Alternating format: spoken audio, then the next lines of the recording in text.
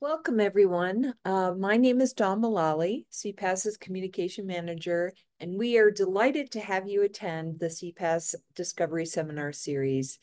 CPASS scientists do everything from explore our ocean depths to fly into hurricanes, taking critical measurements, to our heliophysicists modeling coronal mass ejections, and to those who unravel the mysteries of the Arctic. And we want to share this with the public, the NCAR, UCAR community, and our many colleagues at universities and agencies across the globe. So just to orient you all, we will be using Slido, which is located below the presentation screen, so that you can pose questions to our speaker at any time during the seminar, and they will be answered after the presentation. So today, it is my sincere pleasure to introduce to you today's speaker, Dr. Ryan Harp. He is a current NOAA-CDC climate and health postdoctoral researcher with UCAR.CPAESS, a climate scientist by training. His research focuses on an intersection of climate and human health, namely vector-borne disease, with an emphasis on applicable results. In his projects, Ryan combines weather and climate observations and global climate model output with various health and societal data sets to advance our knowledge of interactions between human and Earth systems. Ryan is also involved with the greater climate and health community, recently serving as a co-chair of the AGU GeoHealth Early Career Committee and as a member of CPASS's own U.S. CLIVAR Working Group on Climate and Health. Today, Dr. Ryan Harp shares with us, he is joining us today to share his recent work building toward a climate-informed West Nile virus forecast. Ryan? Thank you, Dawn, for that introduction, and thank you to all the organizers for the invitation to be here today and to present on my research. It's great to be with you all. So, as was just mentioned, I'm Ryan Harp, and I am the current NOAA-CDC Climate and Health Postdoctoral Researcher. I'll be talking about a couple of projects that I'm working on within my postdoc research, building toward a climate-informed West Nile virus forecast. So first, just a little bit of background about me, because you might be wondering how you find yourself in an interesting interdisciplinary position like I am currently in. So I grew up in the great state of Wisconsin, and for undergrad, I attended the University of Wisconsin-Madison and majored in atmospheric and oceanic sciences and psychology. So I am, by training, a atmospheric and climate scientist. I continue that in my PhD work just down the road at CU Boulder in the Atmospheric and Oceanic Sciences Department. And my dissertation work, though, was a little bit unorthodox. So it was focusing on links between climate and human health, and specifically looking at how climate affects crime, and then also how climate variability can affect malaria in Mozambique. So I did a brief virtual pit stop. I did a postdoc at Northwestern University in the Earth and Planetary Sciences Department, a little bit more traditional climate work, doing precipitation climatologies, before coming back here about a year and a half ago to join the UCAR.CPAESS community, and specifically also be affiliated with NOAA and CDC, working on these vector-borne disease problems. So with that, I just want to, first of all, thank all of my wonderful collaborators. So I have a great team behind me, located all around the US. So on the left here, these are, this is Stan, Ben, and Dave from the Global Systems Laboratory just down the road at the NOAA office in Boulder. I also work with Julie Durton and Hunter Jones out of the Climate Program Office in Silver Spring. And perhaps most importantly for me, at least in terms of gaining expertise, I'm able to work with a great team at CDC as well. So there's a division of vector-borne diseases branch of the CDC, which is headquartered up in Fort Collins. So that is also just down the road, and work with a great team of collaborators there. So with that, we'll dive in. So West Nile virus is the most impactful mosquito-borne disease in the continental US. So it's primarily carried by Culex mosquitoes. It also goes through a stage in its life cycle within birds, typically songbirds, so birds like robins, finches, sparrows, things of that nature. And humans are considered dead-end hosts. So we can contract West Nile virus and we can fall sick from it, but we can't transmit it back into the regular transmission cycle. But the people who do contract West Nile virus, about 8 in 10 people don't experience any symptoms whatsoever. They'll have no idea that they were sick. 2 in 10 people do have symptoms, typically just a fever, flu-like symptoms. They likely don't get checked out. They just feel crummy for a couple days, and that's about it. They go on with their lives. But unfortunately, about 1 in 150 people do experience a severe neuroinvasive form of this disease, or WNND, as you'll see it abbreviated for the rest of this talk. And due to the severity of these particular cases, they are the most likely to be properly diagnosed and reported into some of the data sets that we use. And so for our West Nile virus forecasting efforts and a lot of the analysis that goes into it, we really just focus on these neuroinvasive disease counts, but keep in mind that these are just the tip of the iceberg in terms of the overall number of cases. So West Nile virus is highly variable both temporally and spatially. So here we're looking at the number of cases per year going back to 1999 when West Nile was first introduced into the US in New York City.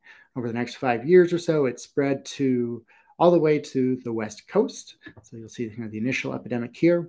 But since then, it's varied quite a bit. So the 10-year median number of cases is about 1,300, but you'll see that drops anywhere from, or can go anywhere from below 500 to nearly 3,000 cases in a given year. So there's a lot of variability year to year.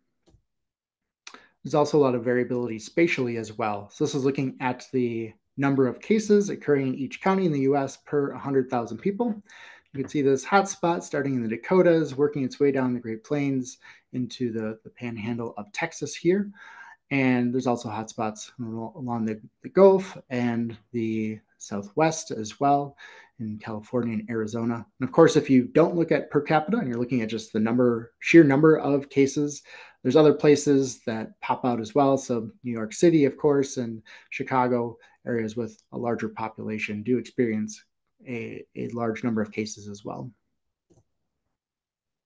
So of note, West Nile virus and its vectors are complexly influenced by climatic factors. And I say complexly here because the change in one particular variable can have multiple competing effects. So for instance, higher temperature on one hand can both speed up the development of Culex mosquitoes and also past a certain point can lead to increased mortality of those same mosquitoes. So you end up with what you see on the right here. So this is an image from Shotcut et al. Looking at essentially the transmission of West Nile virus for 4 different Culex mosquitoes around that are the primary carriers around the US. You can see on the left side of this plot here is where you can see the speeding up of the development as temperature rises. And we hit this peak here. And then once we go past the peak with rising temperature, now the mosquitoes are starting to experience that increased mortality and dying off more quickly. And so there's these competing factors here, all due to just a change in temperature. Something similar happens for precipitation. So on one hand, a increased amount of rainfall can lead to additional breeding habitats. But if that rainfall is too intense, it can also wash out existing breeding habitats, particularly places like man-made containers and things of that nature. So there's just this complicated interaction between the climate and West Nile virus. There are a few other climate factors that are also linked to the disease: drought, soil moisture, relative humidity, vapor pressure deficit, and just the incoming solar radiation. And a lot of these are not independent, but they've all been cited within the literature in one study or another. And so we can add in our little sun and clouds here to our West Nile virus cycle. And so that brings us to the NOAA and CDC partnership. And so really there are 2 goals coming out of this partnership. So the first is to just increase our knowledge of how these various climatic factors affect West Nile virus. The second is to incorporate weather and climate forecasts into our disease forecasts of West Nile virus to increase our forecast lead time. So right now, forecasts, if they do incorporate weather or climate data, these forecasts of West Nile virus are typically just looking at observed weather and climate data. And we think we can increase our lead time of these forecasts by adding in weather and climate forecasts. And this also dovetails with a document that just came out by the CDC a couple of months ago, which is the National Public Health Strategy for the Prevention and Control of Vector-Borne Diseases in Humans. And one of the specific goals of this strategy, which was also produced alongside a number of other federal agencies, including NOAA, but one of the goals is to reduce the annual number of West Nile virus neuroinvasive disease cases to below 500 over the course of the next 10 to 12 years or so. And so this is a great target for us to aim for, and is quite a bit below our 1,300, kind of where we're at right now, about 1,300 cases per year. And so with all that in mind, this brings me to the two projects that I have been working on over the last year and a half or so. So the first is facilitating and analyzing CDC-hosted West Nile virus forecasting challenges, which I'll dive into in just a moment. And the second is characterizing these relationships between climate and West Nile virus, and ultimately see if we can build out a climate-informed West Nile virus forecast. So you might be wondering, what is a West Nile virus forecasting challenge, or just what is a disease forecasting challenge in general? And so disease modeling teams are invited from anywhere they would like to submit forecasts for West Nile virus for the upcoming transmission season. And these forecasts are submitted probabilistically at either the annual county level or the monthly state level, depending on the year of the challenge.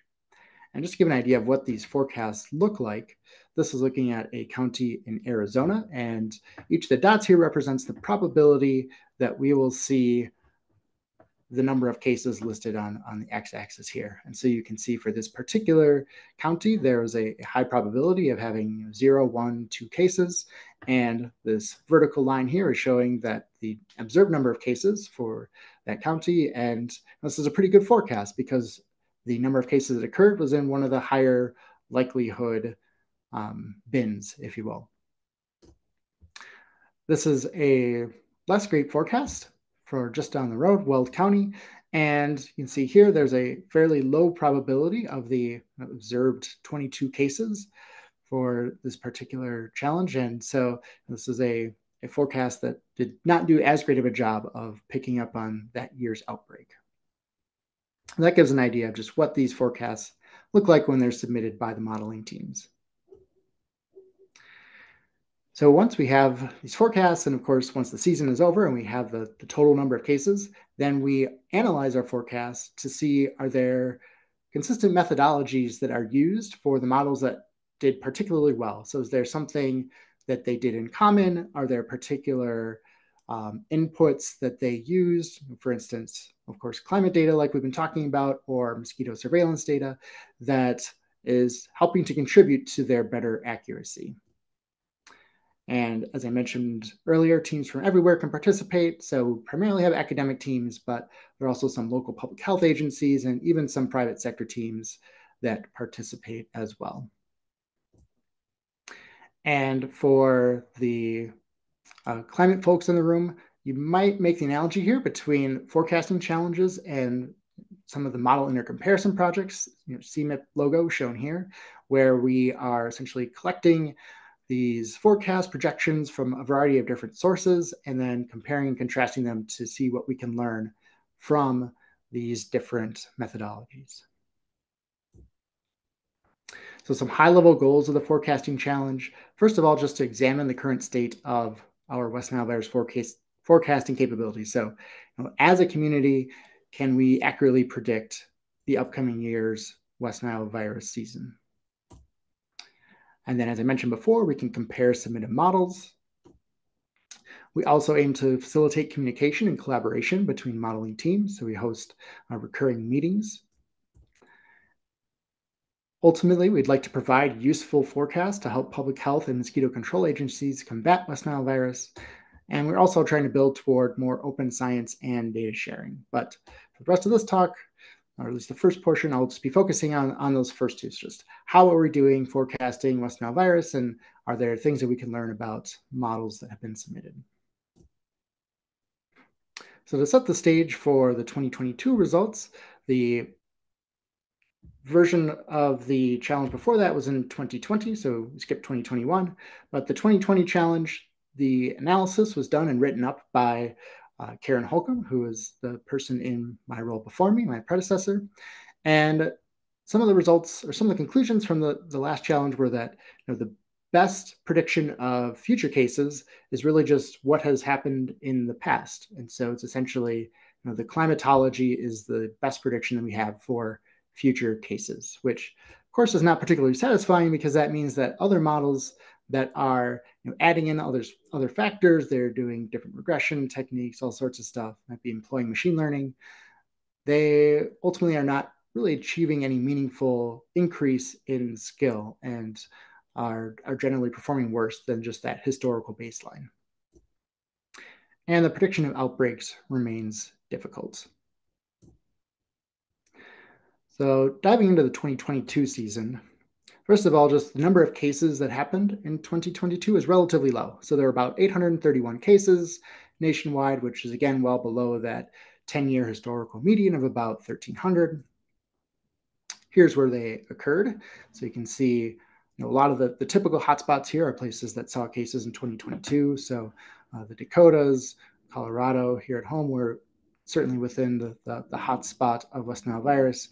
The Southwest, places like New York. But only 237 counties exceeded their 10-year medians. So as you'd expect, there weren't a ton of cases nationwide, and so most counties did not hit their 10-year medians. And only 13 counties recorded their first observed case in 2022. And of note, there's about 1,000 counties or so that have to date not recorded a neuroinvasive disease within their boundaries. And so 13 counties unfortunately did in 2022. And so, we have these forecasts. I just walked through what actually happened in 2022, but how do we go ahead and score these probabilistic forecasts? So there are some different metrics that are used within the disease forecasting community.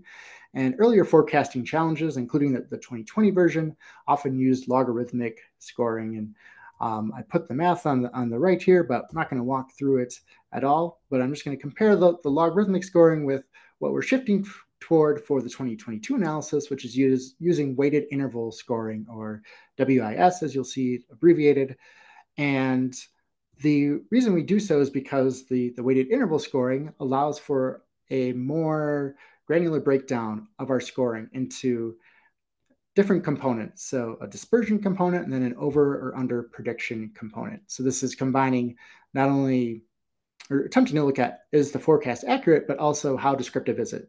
So, for example, I could give you 100% likelihood of succeeding forecast. I would say the temperature tomorrow in Boulder is going to be between 0 and 150 degrees. Feel pretty confident that that is going to happen, but that doesn't really tell us anything about the actual state of what's going to happen. It's just too broad of a forecast. And so we can start to look at things like that when we shift over to this weighted interval scoring. And this paper down on the bottom right here by Brocker et al., Evaluating Epidemic Forecasts in interval format, is a great reference if you are interested in further discussion of these scoring metrics. So the main takeaway is that the ensemble was the best performing forecast. So this is a great finding because the ensemble is essentially just a combination of all of the submitted forecasts. And so the fact that the ensemble, which is number one here, was able to beat our historical baseline, which is what you see in number two here, is great because it shows that there's some level of skill gained by our modeling teams. And we combine them all into an ensemble product, then we're smoothing out maybe some of the rough edges of individual submissions, and we're able to get a little bit of extra skill. And I should note that the closer to 0 a score is, the better that forecast was. And so we have sorted them here. But beyond just kind of this 1, 2, 3, 4, 5 ranking, a better way to look at it is to determine, are these models statistically different in terms of their results? And we do so. We look at kind of a matrix on the right here. We've done some bootstrapping comparisons to allow us to compare different models. And everywhere there's purple here means that the ensemble, for instance, is statistically different than that historical caseload, which is what you see on the bottom here. And anywhere that we have these lighter blue lines are areas where the models are, for all purposes, essentially the same in terms of their ability to forecast. So these 4 models here, of course, they all have the same score shown here, but while even going down into this 5th one here, they're all statistically the same in terms of their performance. And so we can break these out into different tiers, which I think is a little bit of a better way to think about their performance, conceptually speaking. And then we can go ahead and color code them like this, just to make it a little bit easier to see. But so when we move beyond just looking at all of the counties, and instead we focus on just high caseload counties, so these are the counties, there's roughly about 50 or so counties that give us a total of about 50% of the overall caseload around the US in a given year. And when we focus in on just those higher impactful or high impact counties and look at how teams performed on just that subset of counties, we see results that are mostly the same, but we do start to see some shifting around. And so specifically, we see this, the ensemble forecast is now joined into that top tier. It's no longer standing out on its own. But also notably, we do see some pretty dramatic shifts from some models, like for instance, this Kansas-Bayesian model, which was bringing up the rear when we look at all counties, has now jumped into the top tier, and in fact is statistically indistinguishable from the ensemble model and any of the other models within that top tier there. And we also see a model like, for instance, our naive historical model, which is essentially a very basic baseline, which frankly, we hope that all of our models are able to beat, and that falls down to the bottom for these high caseload counties. And so that is a good thing to see. So I mentioned earlier that we can compare and contrast how models incorporated in different characteristics. So be it how their methodology produced the forecast, as well as the data that they were including within it. And so what you see here, this is just showing the model characteristics that each team, shown on the left here, incorporated into their particular forecast. So these are a number of different characteristics, and we don't need to get into all of them here, but just you can see this checkerboard effect. And this is a indicator that we can compare and contrast how these models were, how they incorporated these different factors and how their performance ended up doing with these different characteristics in mind.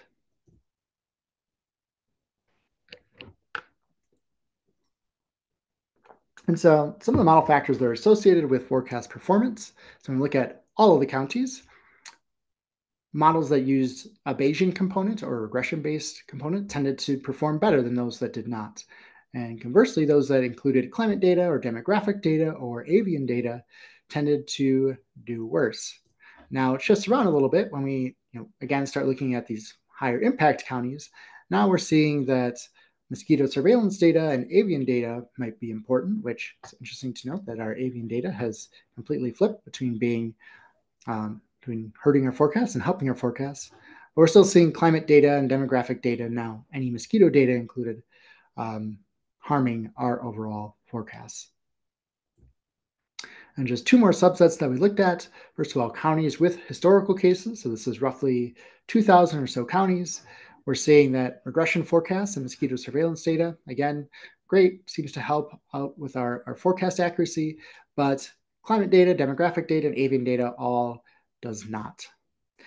And when we look at counties that have not seen a case in the past, again, this is about 1,000 counties or so, we see ensemble-based forecasts tend to do better, but there's this whole list here of different variables that when they're included seem to lead to worse performance. And what we think is happening here is that historical case or places that have not seen a case historically, they are very likely to continue not seeing cases. So as I mentioned, there are only about 1% of counties that had not seen a case prior to 2022 that all of a sudden saw a case. And so if we are using all this additional data and trying to predict which particular counties might see cases or have a higher likelihood of seeing cases, that might just be kind of overkill for these particular forecasts. And you're better off just saying, none of these counties will see or see a case of neuroinvasive disease in the upcoming year, or maybe they just have a really low likelihood of doing so. Well, this did bring us to some potentially conflicting results between 2020 and 2022. So our 2020 challenge just focused on all counties, so we didn't have those subsets, but we did see that in 2020, our climate data and demographic data seem to help model performance, whereas in our most recent iteration, it is hurting our forecast performance. So this is something that we are exploring, and it's one of the interesting findings that we're able to come up with by having kind of a repeated sequence of these forecast challenges. So we also looked at the contextual factors on forecast accuracy. So this is looking at, are there particular aspects of counties that are leading to better or worse forecast performance across all of the different forecasts. And so, for instance, for minimum temperature, like which we're looking at on the left right here, places that had kind of a moderate winter temperature of roughly -20 Celsius or so had better forecast accuracy than those that had either brutally cold or very mild winters. And so, why might this be? Are there reasons why places that experience a more moderate winter temperature have a better forecast accuracy in general than those that did not? And you see something similar for total population on the right here. So different pattern, but places that either had very little or a lot of population within the given county tended to have better forecasts than those that had a more moderate number of people. So this is still something that's going on right now. So we don't have final answers here yet, but something we are exploring. And I mentioned earlier that we're looking at, or that there are two different metrics, the weighted interval scoring that we focused on, and then log scoring, which we've used in the past. So this is looking at surprisal, or essentially the negative log score, because they're just inverted in terms of their negative. Log scores tend to be negative, weighted interval scores are positive, and so we're just flipping our log scores to match up with our weighted interval scores. But you can see here that they're highly correlated, which is great, but also not completely correlated, which is good because now we have things to compare and contrast between our different metrics. And you might have noticed this little kind of spot right here, and it's just a statistical artifact, but we do see some marginally different results when we look at weighted interval scoring versus log scoring. So here we're looking at our different tiers. On the left is our weighted interval score, which you saw before. On the right is using our log scoring. And our tiers stay predominantly the same, but there's some shifting around of the order. For instance, you can see this USC INLA is now the top model when we look at our log scoring. But again, these are all within the same tier and indistinguishable for statistical purposes. So the takeaway messages for our analysis of the 2022 forecasting challenge: the ensemble forecast was the best performing model, which is again great because it's showing that there's some level of skill that we're gaining by including all of these different models together. And it's great to see that we can beat this historical forecast, as that's a bar that we hope we would be able to clear. Bayesian and regression-based forecasts performed well. And forecasts using additional covariates tended to do worse, just broadly speaking there. And there were some differences between what we found in the 2020 findings. The investigation into contextual factors is ongoing, and some subtle but significant discrepancies exist in our results depending on either the subset of counties that we're using, but also whether or not we are using our weighted interval scoring or log scoring.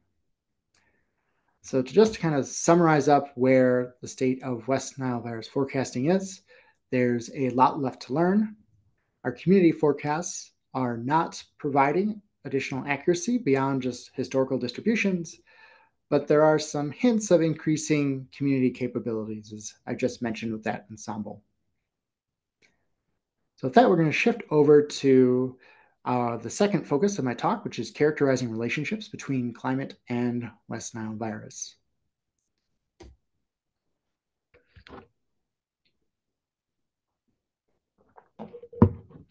So to do so, we're combining disease and climate data together. So we have county monthly counts of West Nile neuroinvasive disease from 1999 through 2022 from CDC ArboNET, which is a national surveillance system that is hosted out of the Division of Vector-Borne Disease in Fort Collins. We're combining that with climate data and specifically gridded observation products like PRISM and GridMet. And you can see the list of variables that we're looking at here, but both of those data sets are statistically downscaled gridded data sets at about 4 kilometers of resolution, spanning from about 1980 to the present. So one thing that we have noticed, or one thing that we're speculating that is causing our forecast skill to be so low is that, like I mentioned, most counties don't experience a case of neuroinvasive disease in a given year. And so with that, it's very hard to pick up on any sort of statistical signal that might be meaningful, and when you're trying to combine it with, for instance, climate data. And so here on the left here, this is just a histogram showing on the x-axis, this is the logged number of cases, and then just a count of the number of county years that experience that number of cases. So you can see of the 3,000 or so counties that we're looking at, the vast majority do not see a case in a given year. About 90% did not see a case in 2022. Only about 6% average 1 or more cases per year since West Nile became endemic in 2005. So to combat that, we're upscaling our data onto a hexagonal grid. So we're going from these 3,000 counties onto about 112 hexes, and our hexes are about 2 degrees latitude and longitude in size, and you'll see a map of what they look like in just a minute. But when we aggregate our data onto these hexes, now we see only 37% didn't see a case in 2022, and nearly 3/4 average 1 or more cases per year. And so you can see that the difference between these two histograms, and the thought is that this increased location-specific caseload is boosting the variability, and we can start to use that variability to for our statistical analysis and try and pull out any signal that there might be within these cases through the noise. So I'm just going to walk through a couple of examples of what this looks like. So specifically here, we're looking at the impact of June temperature on annual caseload for, this is just 19 hexes right here. So about these 19 hexes comprise about 50% of our overall cases. So again, just focusing on higher impact areas here. And places in red, like the Midwest into the Northeast, you can see places where higher June temperatures lead to increased cases of West Nile virus. And the inverse is true in the Gulf states here into Oklahoma and Texas. And we're seeing some kind of regional clustering happening here. Maybe we're looking at two sides of that plot that I showed earlier. So in places where it's not quite as warm, typically in June, warmer temperatures lead to more cases, but places where it's a bit hotter in general, we might be getting past that peak and seeing increased mortality of our mosquitoes. But we do see this kind of regional clustering here. And here's another example when we look at the impact of March drought on our annual caseload. So anywhere in blue here, like you see this really strong cluster over the central part of the US, are places where more drought leads to a greater number of cases. And the fact that we still are seeing some spatial clustering here is showing that maybe even some additional aggregation beyond the hex level might be beneficial. So we went from counties to our hexes, 112 hexes, and we're going to shift on to using neon regions, or what you see here. So there are the National Ecological Observatory Network, or NEON, put together essentially created 20 ecoclimatic regions. So these are regions that were defined in large part due to the climate of the region, but done so in a way to be ecologically meaningful. So are there particular aspects of temperature, precipitation, etc., that are important for life in that area? So for instance, the number of days below or above freezing, for instance. And so there are 20 of these domains, regions within the US, and about 17 within the continental US. And some early analysis, when we aggregate up to the neon level, is promising. So here we're looking at this cluster again of June temperature and its impact on West Nile for the Gulf here. And you can see the correlations shown here for each of those hexes, which is an average of about 0.3 or so. But then when we aggregate up onto this neon level, where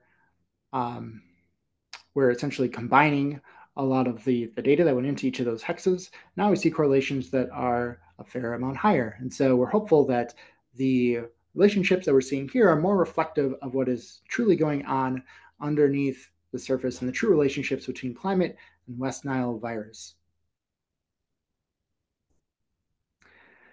And just to drive home this point, earlier we looked at drought as well, and here we're still seeing this really strong signal of drought through the central part of the country, where higher levels of drought leads to increased caseload.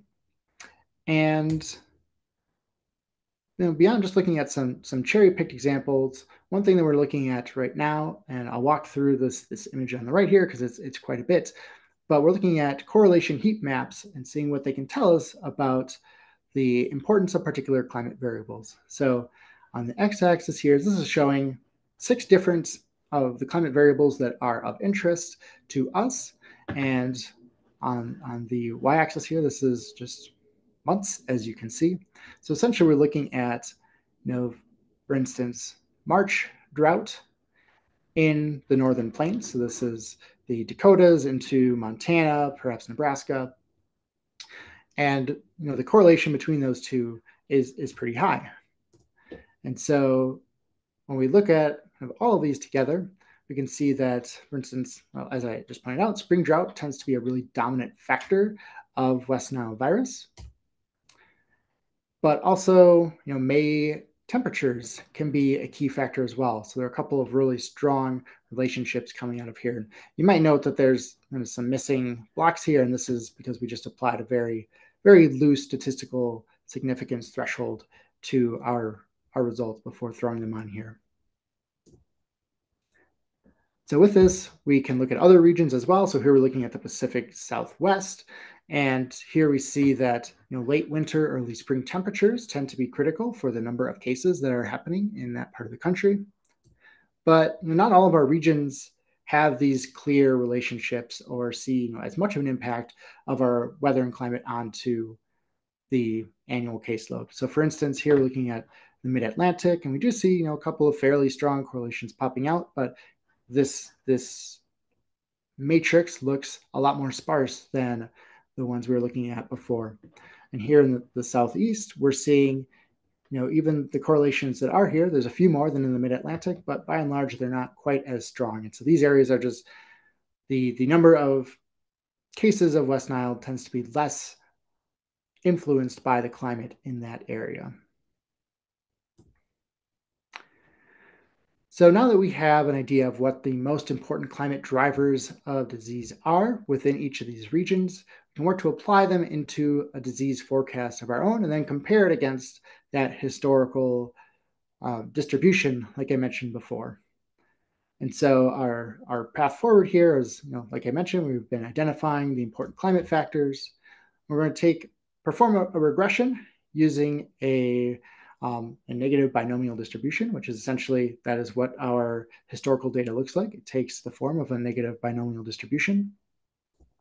And then we're going to perform a leave one out analysis to test the accuracy of a hindcast at that neon level. So we're going to see, can we accurately forecast the number of cases that have happened in the past if we leave out that given year?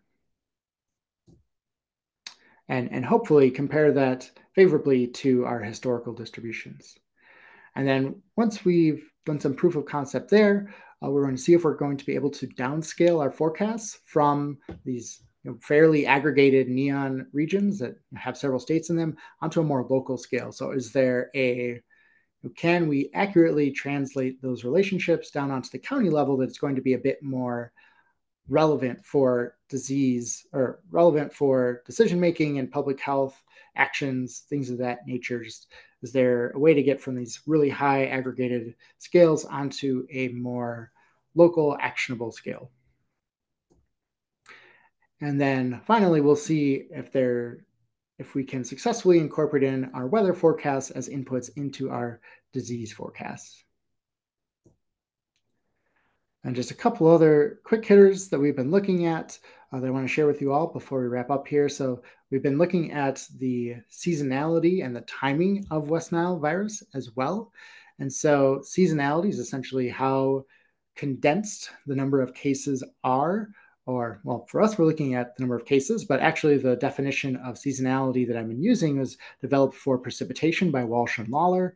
And it's essentially a very limited, or a precipitation that is not very seasonal would have the same amount of precipitation in every single month.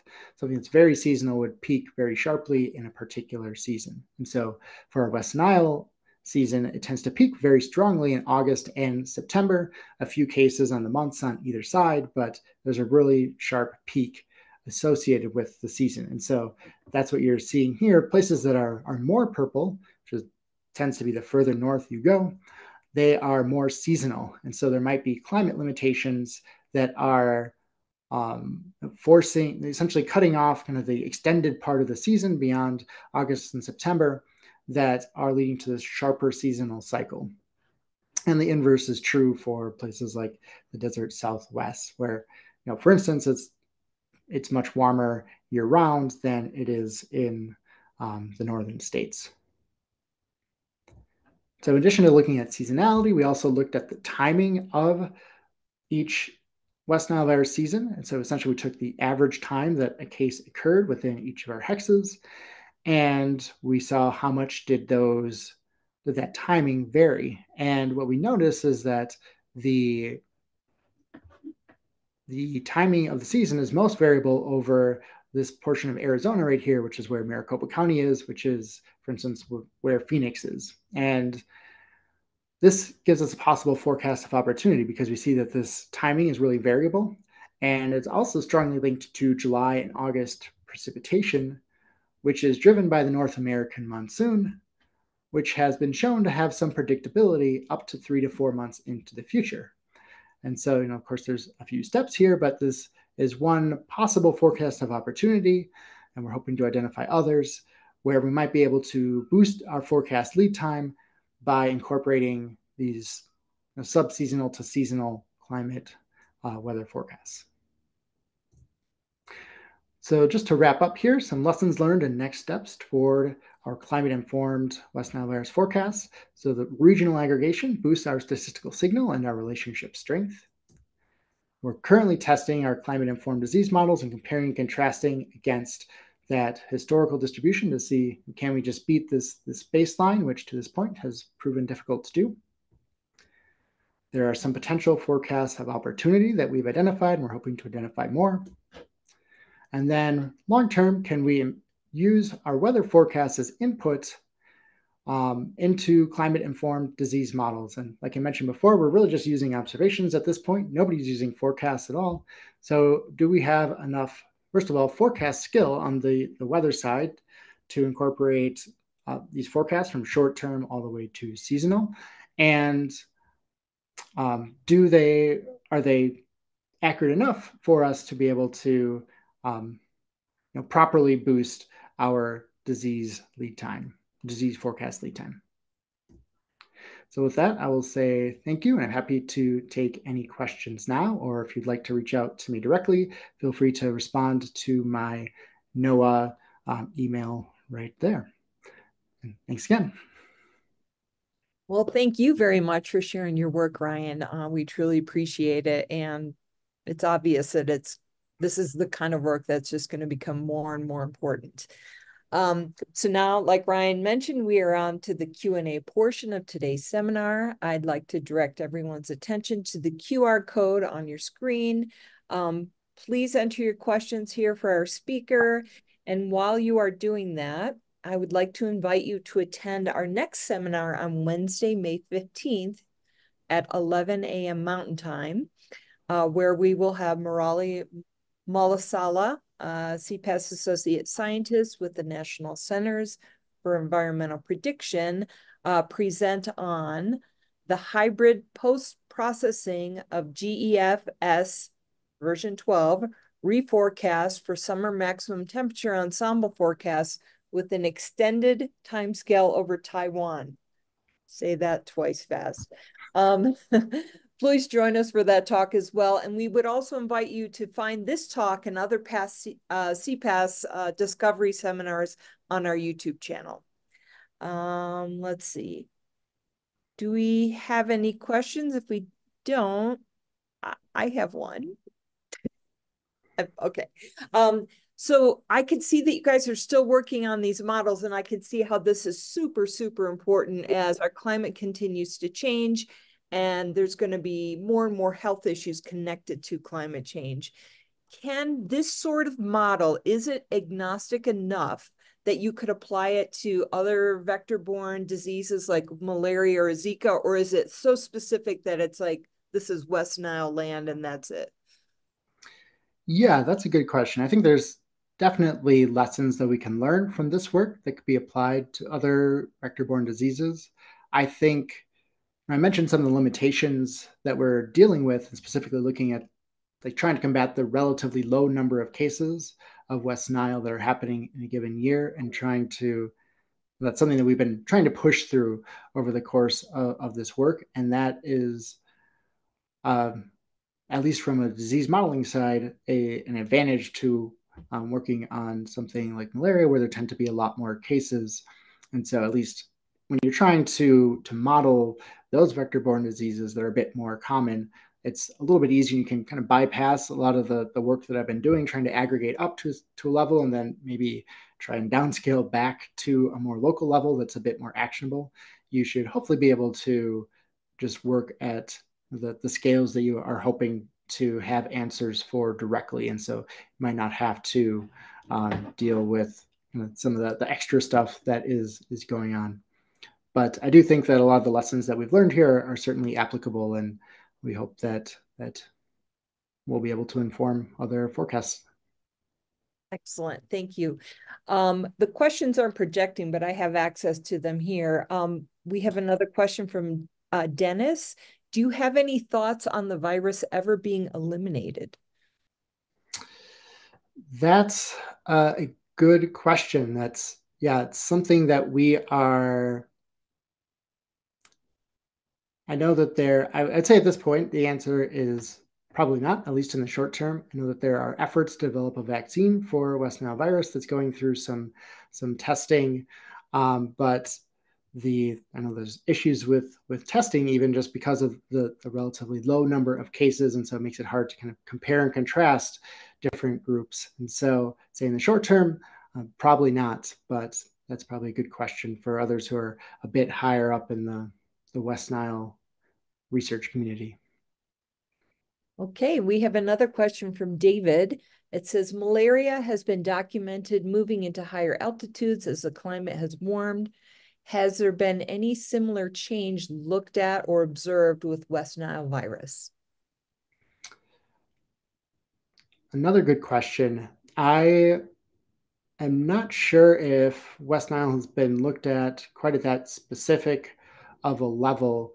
I've definitely heard what was mentioned about the change in the malaria range. I do know that there's a couple of papers out there looking at essentially the range of these Culex mosquitoes that carry West Nile in the U.S. and seeing, is that range projected to change going forward?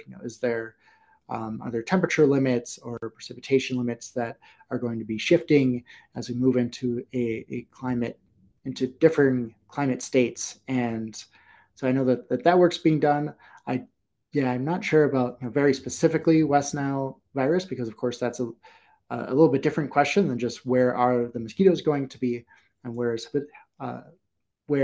is appropriate habitat for mosquitoes. So I think at this point it's what I've seen out there is more focused on just the vectors itself, but not quite getting to the level of disease. Okay, we have another question from Jasmine. Do places in the U.S. that don't have cases of West Nile not have mosquitoes, or not have mosquitoes with the West Nile virus? I think that places that haven't observed cases, and there's a few different reasons why that might be. So it could be what Jasmine is mentioning here, that there are certain areas, of course, where we are not seeing that might not have habitats suitable for mosquitoes. Thinking of more mountainous communities, things of that nature. But I think a lot of this is not that they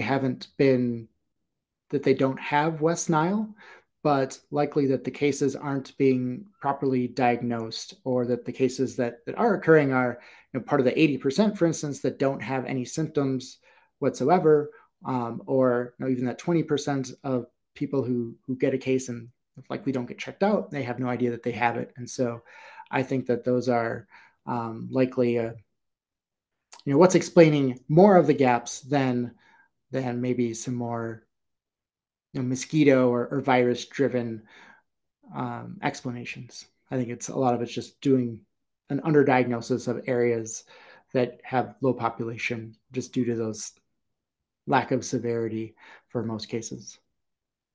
Understood. Janice asks, how confident are you that differences between predictions and recorded cases are due to inadequacies in the model? And as you know, primarily serious illness cases are reported at about 80% are not noticed. I had neuroinvasive West Nile virus 5 times, did not seek treatment, and was not counted. Yeah, that's a very interesting issue for this particular virus.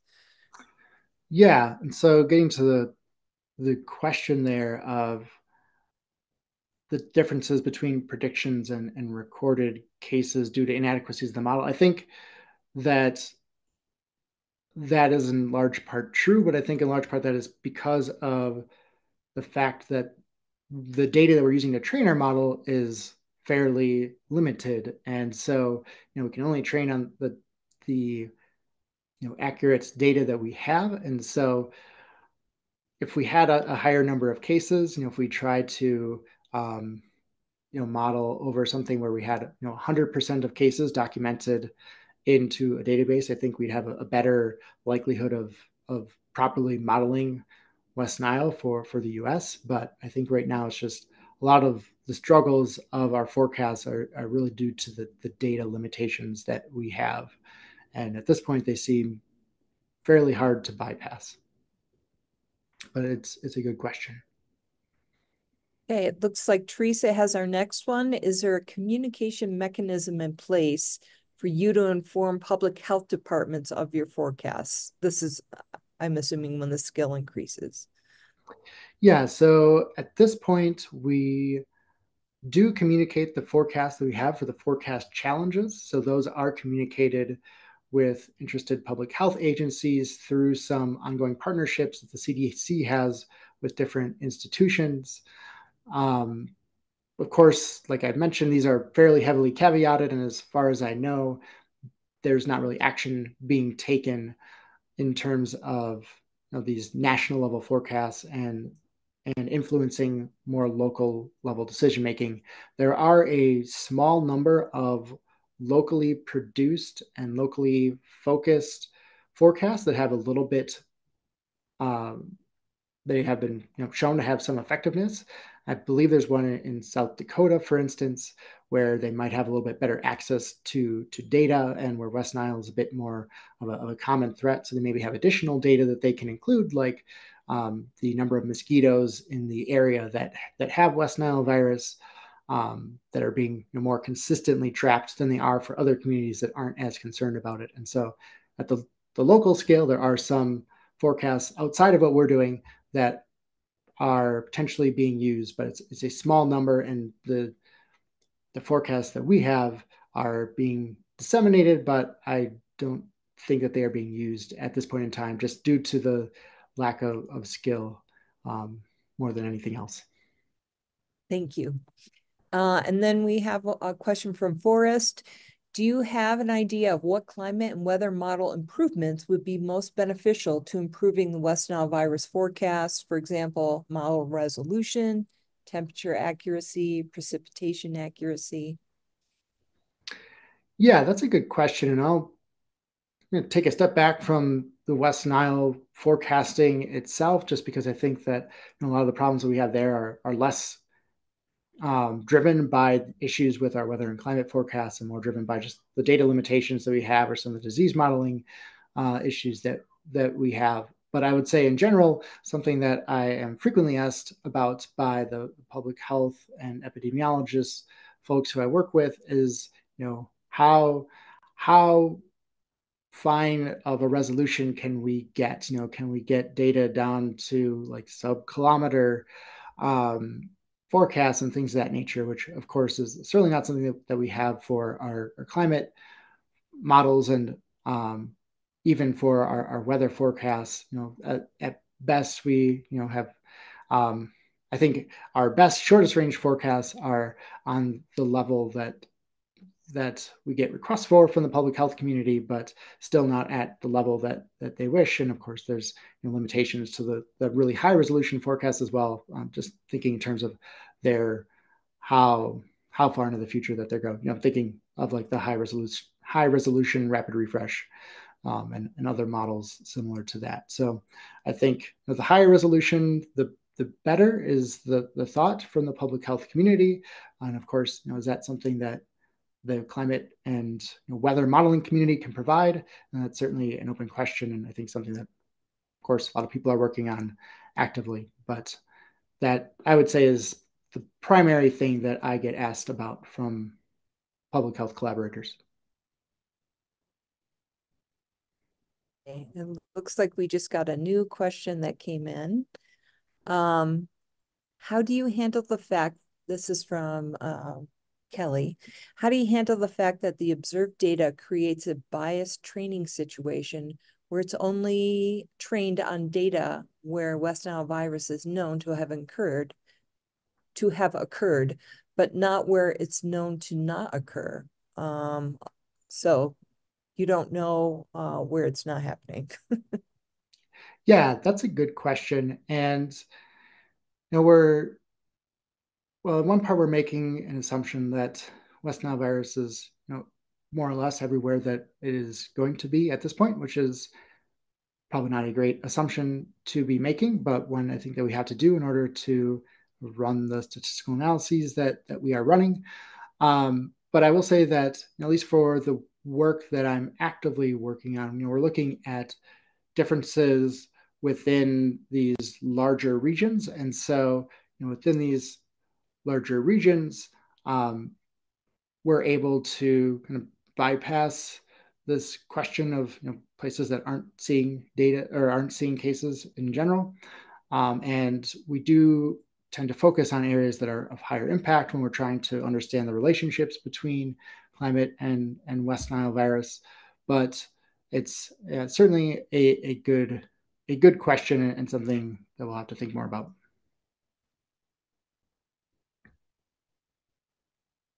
Excellent.